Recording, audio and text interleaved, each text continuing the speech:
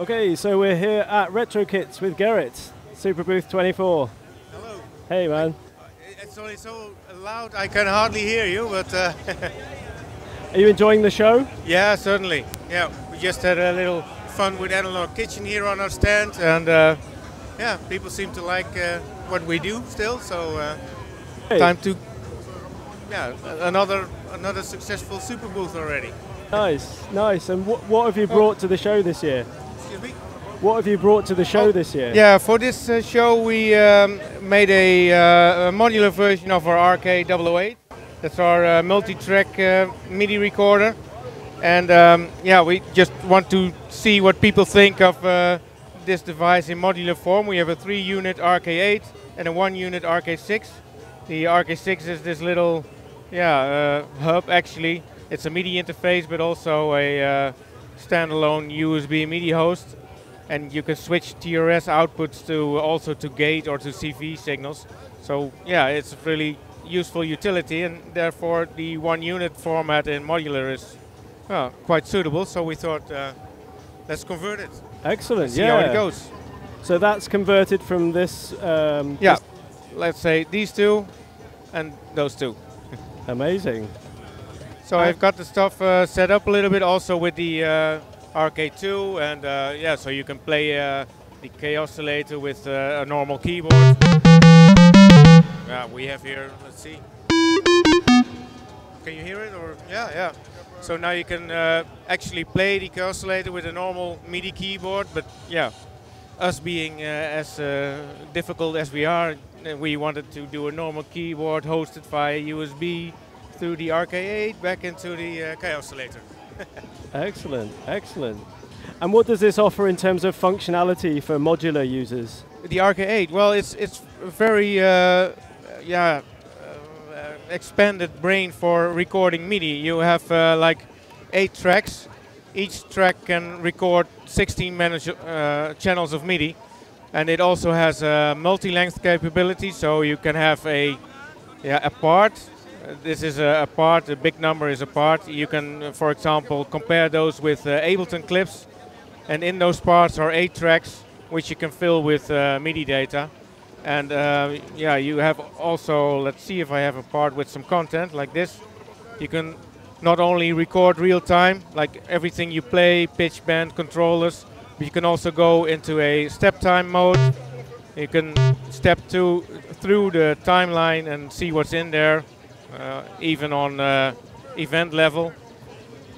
That's something new. Yeah, we're constantly updating the firmware of the RK8 and the old one as well. And this one just lifts on the same firmware. So excellent. And is this available now? How much? Well, does the it cost? RK8 like this is available, but the modular, we're checking out how people like it. Yeah, if we can make it, then we will probably have it by the end of this year.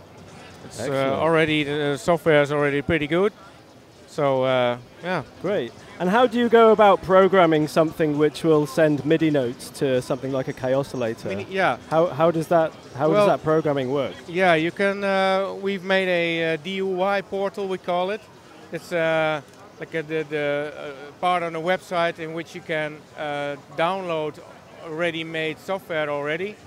But you can also create your own, and normally, or it was before, you could use the Arduino DUI with a RK2 board. This is the RK2, but now you can just go into the browser, select something you would like to upload, like this, or if you want to edit it, you just click on edit, and I have to log in first because I have time out. Just a moment.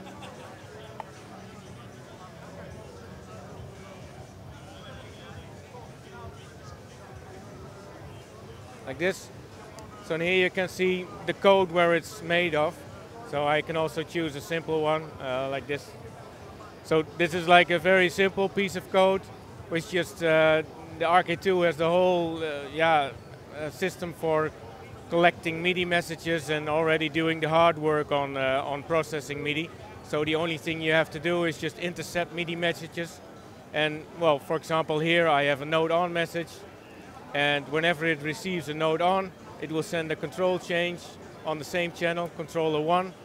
and the velocity value will be sent to controller 1. And that's a very simple modifier you can make, but you can expand on it a lot. You can even select, we use the pins on the DIN5 which are not used for MIDI. These are the pins. You can use them for switches, or you can even generate video on it.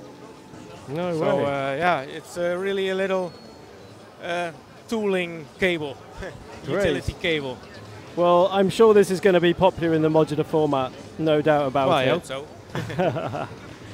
We thought it was pretty useful already. So, and we got also from people who use our stuff, we noticed that they were already using it in a crossover form because, well, with the RK-6 it's already not just MIDI, but on the side you can change the ports also for specific modular stuff, and